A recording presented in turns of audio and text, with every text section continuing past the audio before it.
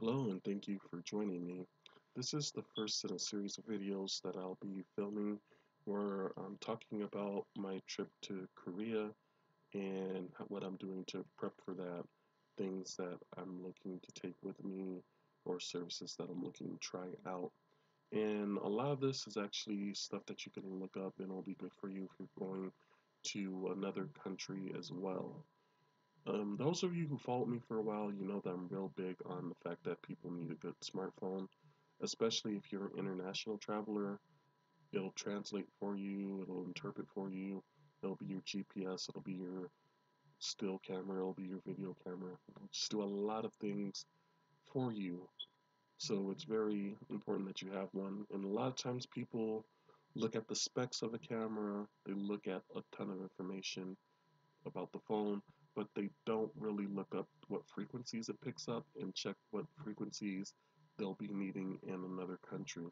And that's where the site willmyphonework.net comes in handy. In my years in dealing with cell phones in the mobile phone industry, this is a site that I've recommended to people, whether they be military customers of mine or customers of mine that just love to travel or need to travel to go visit family. So the site is pretty simple to use and very straightforward. As I said, I'm going to South Korea. You can see here that my country is South Korea. The OnePlus 2 phone is a phone that I still own and still works very well for me.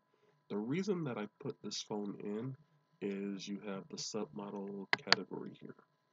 And that's going to be important if you're looking at older phones.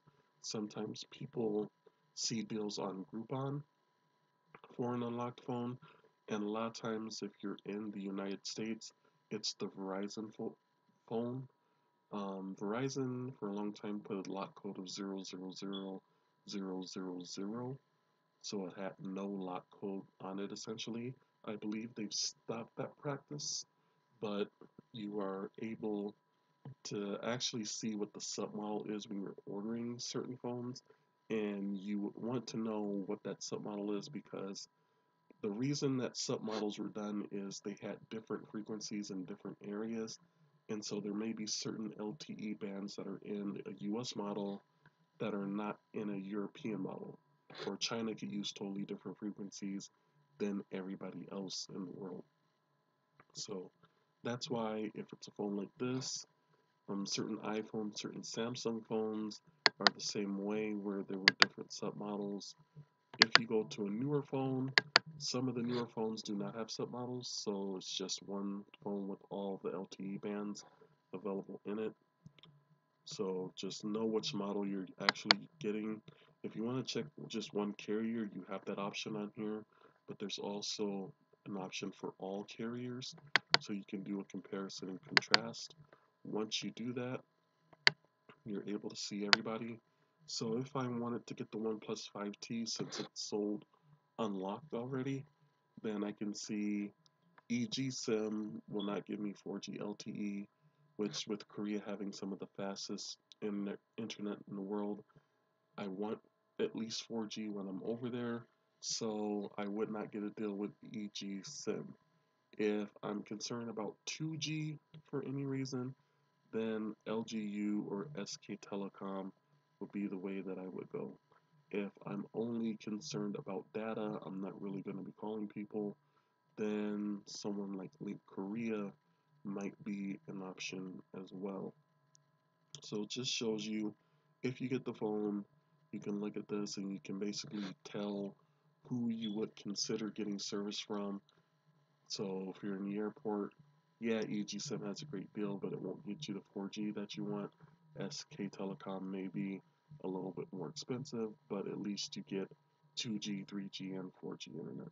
So these are just some important things that many people overlook, but will be vital on a trip overseas. Or if you're just looking to buy an unlocked phone and you want to know if it works in your own country, you can definitely do this for the United States or pretty much anywhere in the world. If you're curious about the list of countries that are on this website, you can see it's a pretty extensive list. So a lot of places in the world that you would travel to, you can actually use this website, and it'll have as many carriers as they can get information from. You can see here in the United States, there are a ton of carriers, so if you do select all, you will have multiple pages that you need to look through. But again, this is a site that I've recommended to people for years, and it's one that I use myself, and I'll be using it before I purchase my next phone.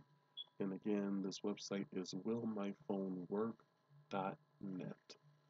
If you have any questions, leave it in the comment section below, or if there's another site that you use when checking out a phone to see if it'll work in another country, let me know down below, and I'll be glad to do a review of that. Thanks again. Don't forget to like, comment, subscribe, and share this video with anybody who's in the market for a phone or who'll be going overseas sometime soon. Thanks, and I'll talk to you again.